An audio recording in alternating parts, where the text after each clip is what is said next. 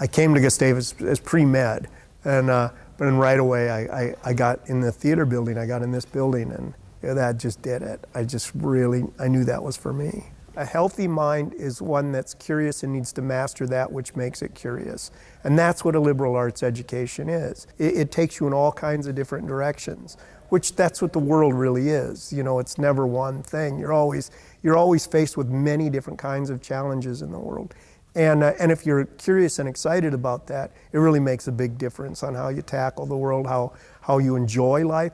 See, I still think we're not just here to survive. We're here to, get a quality life, and a liberal arts. That's what it's all about. It's not just survival. It's enjoying. It's being challenged. It's taking risks, and so it was a safe place to take risks.